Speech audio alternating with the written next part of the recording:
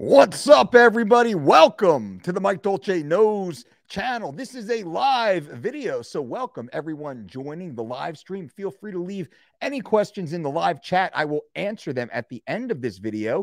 Today's video, we're talking about what I wish I knew. I wish I knew this about building muscle and building strength when I first started my weight training career. Like you, we all go to the gym because we're inspired to get bigger, to get stronger. Maybe it's to perform at a sport or just simply to get the attention of the opposite sex, or maybe it's the same sex. Whatever floats your boat, that's awesome.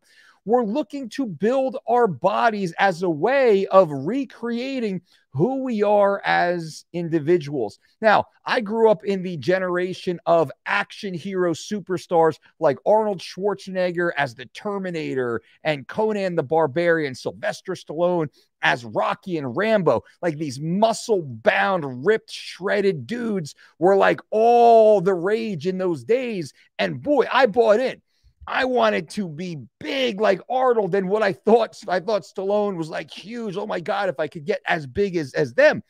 That's what got me excited. That's what got me motivated. That's what got me into the gym at a very early age. I just wanted to build muscle to get bigger, and I had thought that if I built muscle, then I would get stronger. I'd be as strong as the strongest strongman on the planet, and I'd be as big as the biggest big guys at the very same time. So what did I do in the early days? I set off into a 3 sets of 10 repetition program, which was very common in those days, kind of like a throwback to the Steve Reeves, John Grimmick full body. I was training my full body almost every day for the first year. I went to the body shop on 16th Avenue in Belmar, New Jersey, just off of Route 71. You know, I told this story when I wrote the Living Lean book back in 2011. I lied about my age. I had my own money because I was working. It was $99 for 3 months. I had the cash. My mom came in. She signed the waiver, whatever, and she just walked in, signed it, left, and I was there. Well, the owner ignored me, but he promised me as part of sign up, I get 1 free personal training session. So basically what he did, he put me on this Nautilus machine and had me go each station all the way around and train my whole body. So every day I would go in, I would train my entire body. I go around the machine 3 times. I do 10 repetitions of every single exercise. I train my full body every single day for the first 6 months religiously. And then I was like, wow, this maybe doesn't make a lot of sense. Let me start doing, maybe it's just my upper body and then my lower body. And I started to work with different hybrid programs that came out of a lot of the muscle magazines in those days. For you kids out there, 30 and below, magazines were these paper products you would actually buy on newsstands and in convenience stores that had a lot of the same information that you now get off of Instagram and YouTube. Well, back in my day, we'd have to get these magazines, read the articles, learn the workouts of our favorite actor, let's say, or mostly athlete and bodybuilder. They're the ones who dominated the magazines. So I started adopting these bodybuilder hybrid splits and also these powerlifter splits. And here's what happened. As I got through my first and second year of training, I fell in with a bunch of my buddies, and we were all following the programs of the big advanced weightlifters, not knowing most of these guys don't follow these programs. These programs are written by ghostwriters that work for the magazines, and they just take photos of these athletes after competition. They throw the photos up, they write the byline, they put out these articles, and we think that that's what they really did. So here's the problem. I was training primarily 6 repetitions as heavy weight as I could possibly move. Heavy, heavy, heavy. Everything was heavy. Always heavy, heavy, heavy, heavy, heavy for about 6 repetitions.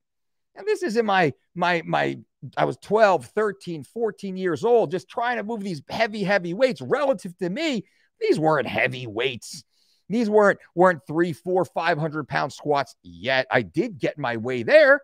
And as I was banging my head away against these super heavy weights relative to my ability with, suspect form, well, I did get stronger and I did get bigger. But now that I know what I know about muscle building and strength building. I understand how to appropriately train based upon the specific muscle fiber type I am trying to activate. And this is the meat of the video for you guys right now. So, we've talked about what we say is the rule of 25, and it is a basic rep range macro program that you should take a look at. Now, I'm going to make that even more distilled for you. Essentially, the 6 rep range, the 12 rep range, and the 24 rep range. These are the 3 primary rep ranges we should all be focused on training to maximize muscle fiber recruitment from 3 very distinct type of muscle fibers. Now, there was a thought in the early days that you train high reps to sculpt and shape your muscle, you train low reps to build your muscle. Well, that was completely false and flawed.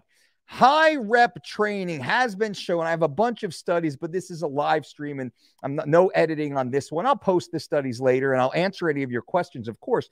But multiple studies have been shown that maximal muscle fiber recruitment can be attained at higher rep ranges if we pass the point of fatigue of the traditional muscle fibers, being the type 1 fibers, the aerobic muscle fibers, if you will. You get up, you stand up, you walk around. Well, that takes certain muscle fibers to just simply move throughout the day. These are type 1 muscle fibers.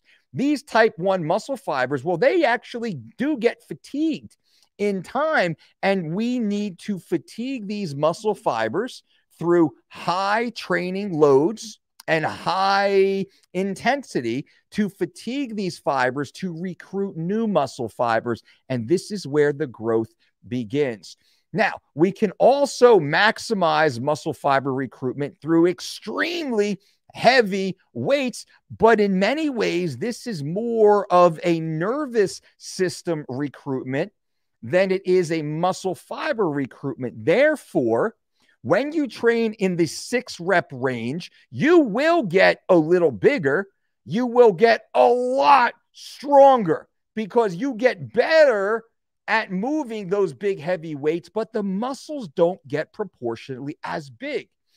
When you train the higher rep, the 24 rep range, well, you can't move nearly as much weight. So you don't really get that much stronger, but you recruit so many more muscle fibers that have a propensity for growth, which is sarcoplasmic hypertrophy, which is the ability of these fibers to actually retain greater levels of glycogen, which is the fuel substrate for these prolonged contractions, right? So the higher the rep range, as long as we're training at heavy loads relative to the rep range to the point of near failure, that means the higher rep range, we actually build a ton of muscle and get marginally strong. At the low rep range, we get extremely strong and build marginal muscle. The mid-range, that 12 rep range, we actually get the best of both worlds. And you know from our videos, we say 8 to 12 reps. That becomes the sweet spot. 8 to 10 is really where we want to do most of the struggling. If you can get a 6 rep set, hey, that's fine. But I want to turn that 6 rep set into an 8, 10, then a 12 rep set before we add heavier weight to the bar again. I don't want to do a 6 rep set, add more weight, and now all of a sudden we're struggling to get 5. We're going backwards unless you are a strength athlete. And this is what I wish I knew, because we would get our 6 reps and we would add more weight, and then we get 4 reps and we're like, wow, got 4 reps. Look how big the plates are on the bar. I'll add a little bit more weight. Now we're getting 3s and 2s. Before we know it, as young kids, we're getting doubles and triple sets of 4 or 5. And I got to tell you, I was one of the strongest guys in the gym as a teenager. I was extremely strong as a teenager. I was training with all the grown men, all the competitive power lifters. They took me under their wing. I trained with many of the local lifters, the regional lifters, the top lifters, and bodybuilders in this area, on the Jersey Shore, on the East Coast, because I was able to squat over 600 pounds in high school. I was a 700+ pound squatter in my late teens. very rare that there's groups of guys that can do that. And I was one of those guys. So I would be like, hey, man, you know, whoever, you know, with guys like Rich Gaspari, guys like Matt Duvall, rest in peace, these big name bodybuilders that were in our area, I would train with those guys and just many other monsters in the area. A whole list. Nick Trigili, of course, Mr. USA, IFBB professional. He remembers me in those days and how ungodly strong I was. I was doing good mornings with over 500 pounds, 4 repetitions, witnessed by hundreds of people in my gym. So this is not just bravado. This is like, I was extremely strong in those days, but I wasn't nearly as big and muscular. I never achieved that muscular look that I wanted. I never got there because I was training in the wrong rep range through my teenage years. And then I transitioned out. I started wrestling. That became my passion. I got into combat sports. And now I changed my physique. I'm not dissatisfied. I have a ton of that really thick, dense muscle tissue on me. But so I'm going to answer your questions right here. But I wanted to part with the 3 rep ranges that you definitely should be training in. The 6 rep range, the 12 rep range, and the 24 rep range. This is a great way to cycle your training, and you can do it in a few different ways. I'm on a push-pull legs program. Right now, I'm going my 3 days of 6s, my 3 days of 12s, and my 3 days of 24s.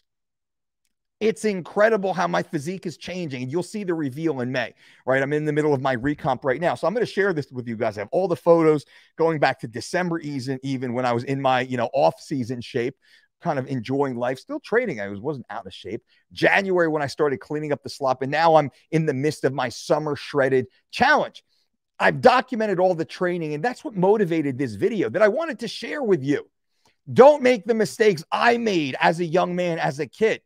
Learn from me now with almost 40 years, 37 years. I started training when I was 8 years old on a little Marcy, weight rack in my house that my Uncle Bob gave me. And then I had a traditional weight set that you fill the sand up that my neighbor gave to my dad and my dad gave to me. So I actually had these in my house at 8. And then at 12 years old is when I joined the gym. So pick or choose. Let's say 12 years old. I'm 45 right now. So I got 30 plus years real time in the gym training. Most of those years were training with elite. Remember, I was training as a teenager with elite powerlifters, state record holders, national record holders.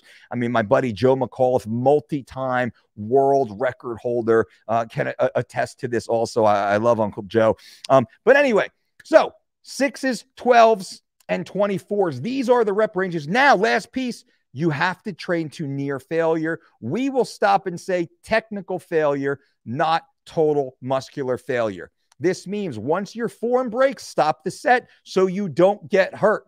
This is another lesson bonus right here. So you don't get hurt.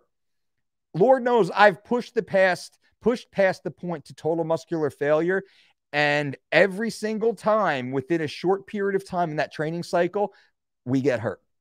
Knee goes, back goes, elbow goes, neck goes, shoulder. Something goes, and what happens? You got to pull back on the training. You got to take a few days off, take a few weeks off. You got to deload, back cycle, and then ramp back up. You've dramatically lost a lot of the momentum and progress. So it's 2 steps forward, 2 steps back. That happens a lot when you're pushing red line. Let me answer some questions right here. I appreciate you guys. I think what we're going to do is every Friday, we're going to do some live Q&As here on the Mike Dolce Knows channel. Of course, at 12 o'clock every Friday on the Dolce Diet channel, we do our Finance Fridays. Isaac, can you make a video about the difference between a boxer's weight cut and an MMA weight cut? I absolutely can. Let me try and get a boxer on to do that with.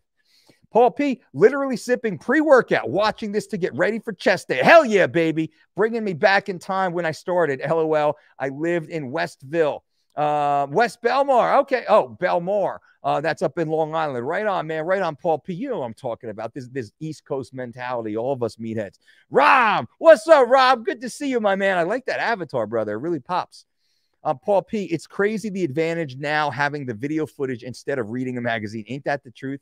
Like, we grew up in prehistoric times. I remember riding my bike to the 7-Eleven on Highway 35 and River Road right here in Belmar. waiting for those muscle magazines like Muscle Mag International, Muscle Media 2000, Muscle and Fitness, Flex Magazine, Iron Man. Did I say Muscular Development? And then some of like the softcore male porn magazines I didn't even know, like Men's Fitness and Men's Exercise. These was like softcore porn. I didn't know that. It was like the dude in like his Daisy Dukes and like his butt cheek hanging out. And like, it was all like hamstring and ab training. And it was all just like, I didn't know. I was like, dude, this guy's in shape. Like, all right, what's his diet? Like, how's he? I was just voracious with my appetite for knowledge in those days. Jesse, hell yeah, 2 for 1, a beast, Dolce, F-U, us. A bunch of motivation and refocusing when I needed it most. I'm here, brother. You know it, man. That's what we're getting. That's what we're getting. Nick L, my man, Nick L. What's up, Nick? Boom. Getting it in, Nick. I appreciate you, my brother. Paul P, Westville, Belmar, New Jersey, Belmar, M-A-W-R. I'm not familiar. I know there's that Belmar, Long Island. So I'm in Belmar, B-E-L-M-A-R, on the Jersey Shore, right in the middle of New Jersey. Exit 98, right? The saying in New Jersey. What exit are you from? That's how you know where you are, because in New Jersey, I think we go from exit 0 or exit 1, which is down in the bottom of Cape May. So the farthest southern point in Jersey is the beginning of the parkway, and then the farthest northern point, I think, is exit 162, right? 162, 166, something like that. So it's basically 160 miles. Every exit is about a mile. I live right at exit 98. So it's basically in the middle of the state, give or take. But we're right on the shore. So you take, Parkway to 138. 138 dumps you off into the shore. And then these are a bunch of little postage stamp towns. These are all little 1 mile by 1 mile, little square towns all over the place. So I know there's a West Belmar. Ben Franklin, what's up, Ben? Doing well, man. How you doing? Good to see you, Ben. All right, guys and gals, I do want to keep this, again, quick clips, short hits, guaranteed to add value to your life. If you haven't yet, consider subscribing to this channel, guys. This is, I want to just really serve you. I want to provide as much value to your life. We've blown past 1,000 subscribers. I think we're knocking on the door of 1,300 subscribers. Consider being one of the first 10,000 subscribers to this channel. You will be one of the OGs. This channel will blast through 100,000 subscribers, and we will blast through 1 million subscribers. Also, those here, we're going to be doing interviews on this channel upcoming. Let me tell you, let me look at the calendar right now while I have you guys here. Let me tell you who we have coming on. I think you're going to be super excited about this. We have scheduled events already locked in. Dates are ready. Wes Watson. Do you guys know Wes Watson? Wes Watson of GP Penitentiary Life, right? If you don't know Wes Watson, oh, you are going to be in for a fucking surprise. Wes has an amazing story. He spent 10 years in federal prison. His attitude, his ethos, his work ethic is insane. We're going to have Wes on this channel. We're going to talk about his life. We're going to talk about his training, his diet, and really like his philosophy. We got the Rhino coming on. We got Mr. Stan Efferding, the strongest professional bodybuilder on the planet. Stan Efferding, the author of The Vertical Diet, of course, one of my dear friends. I'm actually looking at his bio right now. I don't think he wants me to read that for real. Also, we have Rob Dalzo and John Buckley coming on, who are the creators of this right here. I'm going to give you guys a sneak peek of this. What is this? Did you see that? This amazing band is the Buckley Fire Strap. Amazing, innovative piece of material. And actually, Rob Dalzo is a DDC, a Dolce Diet certified coach, but he's an entrepreneur, a businessman at a very high level. And he's working with John Buckley here, who created this Buckley Fire Strap. So we're going to have them on next week. We have Dr. John Campbell, PhD, who will be coming on the show to talk about muscle protein synthesis, muscle fiber type, how you can build more muscle. Who else do we have? Quite a few. Got a couple. I don't want to say names until we have confirmations. Alwyn Cosgrove will be here. Alwyn Cosgrove is like just an OG in the fitness world. Many of you have read Alwyn's articles back from the T Nation days. Those of you who know him. Exit 1A. There you go. DDC. Boom. Hell yeah, Nick. You know, Chicago soon. That's the plan, man. Now give us a little bit more time to get this world shaken up or cleaned up. Chest day, I'm currently cutting down the fat. Do you like pre-exhausting the muscle before bench pressing? Can you speak to that? I'm mainly trying to bodybuild. I don't like bench pressing. I don't suggest bench pressing. A lot of injuries come from bench pressing. Yes, my buddy Nick Trigili, Mr. USA, NPC Mr. USA, IFBB professional, he actually did it. He changed my whole concept on chest training a few years back during one of our interviews. What he does, he pre-fatigues the pec muscle through traditional, really slow and controlled, you can't quite see me here, really slow and controlled cable movements. Just playing, just trying to find those pecs, because it's hard. I have very powerful anterior deltoids. I have, you know, my neck, my traps, my lats, they really try and own the lift. It's been hard for me to activate my pecs and grow my pecs until I spoke with Nick. My chest has probably doubled in the accumulated muscle mass because of Nick's tip right here. We want to pre-exhaust the chest, but the pre-exhaustion isn't so much to make the muscle fibers fatigued, which it does. It's to create the connection with the muscles themselves by getting that stretch and squeeze, stretch and squeeze, stretch and squeeze, doing 2 or 3 sets of 20 to 50 repetitions. I like to do it on that seated cable press machine.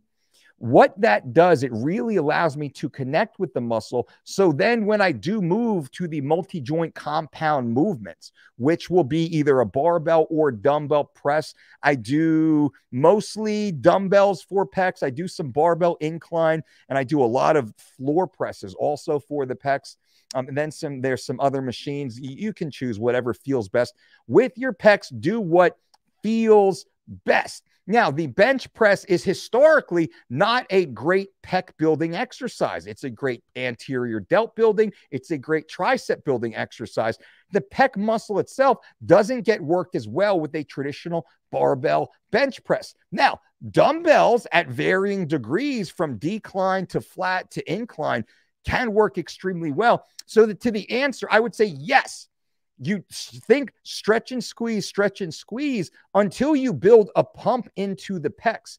Not so much that they're so fatigued that you cannot handle heavy weights, because heavy weights in that, remember, 6 rep range, 12 rep range, 24 rep range, those are the 3 rep ranges you want to be training in, but not all in the same workout. That's one thing caveat. You want to have your 6 rep days and your 12 rep days and your 24 rep days. And I will tell you the 24 rep days are the hardest days for sure, because the weight is not that much lighter than the 12 rep days. It's not that, it's maybe 10-15% lighter. It's still decently heavy. So you got to dig deep, but it's not quite so heavy that you can't do one more. Deep breath, focus, stabilize, one more. Fuck. Deep breath, focus, stabilize, one more. Holy shit. And then you got hopefully a training partner screaming at you, standing right there, making sure your form stays tight and you stay safe. That's where we get down to. But anyway, Ben, listen to him, Wes Watson, every day. I'm excited to the conversation with Wes. I'm excited to reconnect with my man, Stan Efferding, you know, just one of the true gems in the sport. That's all going to be hosted here on the Mike Dolce Knows channel. So those, I mean, I'm excited about that. I don't want to overspeak it. We have about 5 other guests that you guys are going to freak out about. Big name guests that will be on this channel now that we've broken free from the algorithm that we were suffering on our main channel. This is now becoming the main channel here simply because we're getting more views on this channel with 1,300 subscribers than we're getting on our big channel with nearly 50,000 subscribers. That shows you how powerful the PC police have been, unfortunately. I didn't even do anything wrong, by the way. But anyway, I digress on that. Well, guys and gals, thank you for being here. I appreciate you guys very much. Again, consider subscribing. Bang, give this video a thumbs up. And if you have any questions about this video, leave them in the comment section for the algorithm. Of course, any comment for the algorithm is helpful. But also, if you have any thoughts on videos you want to see in the future, leave them in the comments below this video. I read every single comment. I try my best to respond to every single comment within the first 24 hours or so. And then I always respond later on down the road as they pop up. So lastly, guys, thank you so much for being here. And until next time, boom.